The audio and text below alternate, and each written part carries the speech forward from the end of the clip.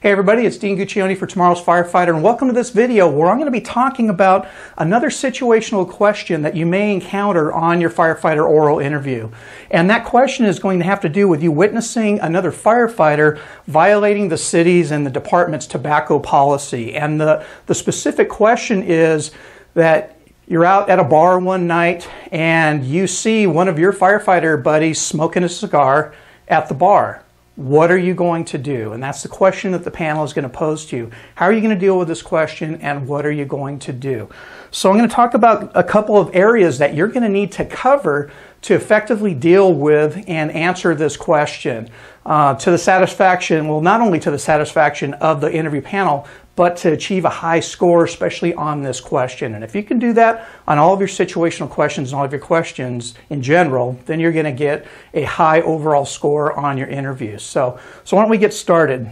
The first thing that the interview panel is going to want to know from you is, one, if you're going to do anything, are you going to act on this? Okay, so, and if you are going to act on this, then how are you going to do that? Are you going to confront the firefighter? Are you going to be confrontational? Are you going to be casual about it? How are you going to actually act on this? Or are you going to say, he's off duty and nobody's going to see, so I don't think it's going to be a problem. So that's another avenue you have as well. But I'll give you a little hint.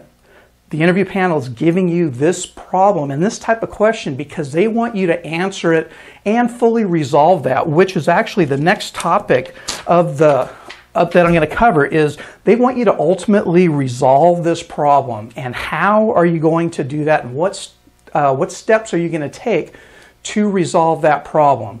So, let's say you're going to talk to the firefighter. What are you going to do once you talk to that firefighter? What are you going to do if the firefighter says, yeah, you know what, I totally screwed up. How can we resolve this?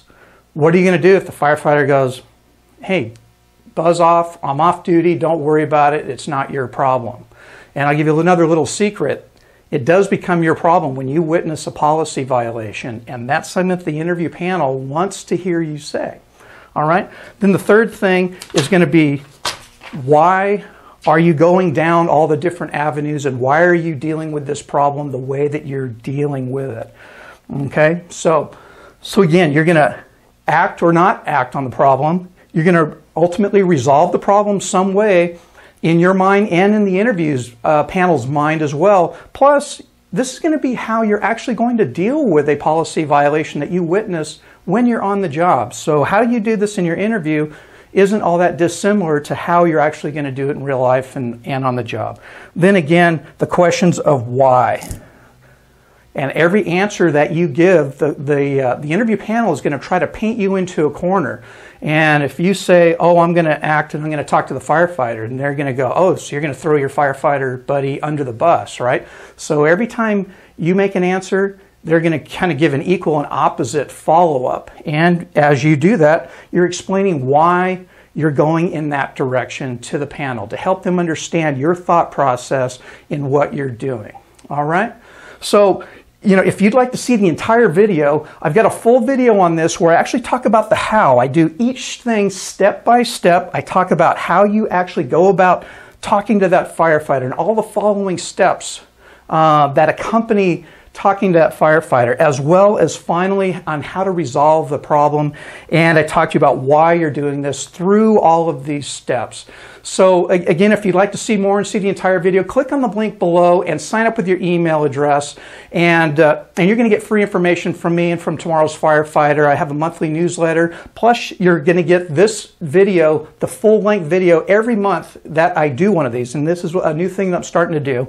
And I'm going to put out a new situational question every month, and you'll get full access to that when you sign up with your name and your email address. So click that link below, because I don't want to do you a disservice by kind of allowing you to kind of piecemeal your preparation together. Preparing is an organized, methodical function that you need to do, and you need to be focused, as well as it takes time to do all this stuff and prepare the right way. And I think you're going to find out that I'm going to be giving you the right information and that I am the right coach for you. So again, I hope if you want to see the full video on how I explain all this, click the link below and sign up with your full email address. And thanks for watching, and we'll see you in the full video. How about that? All right, take care.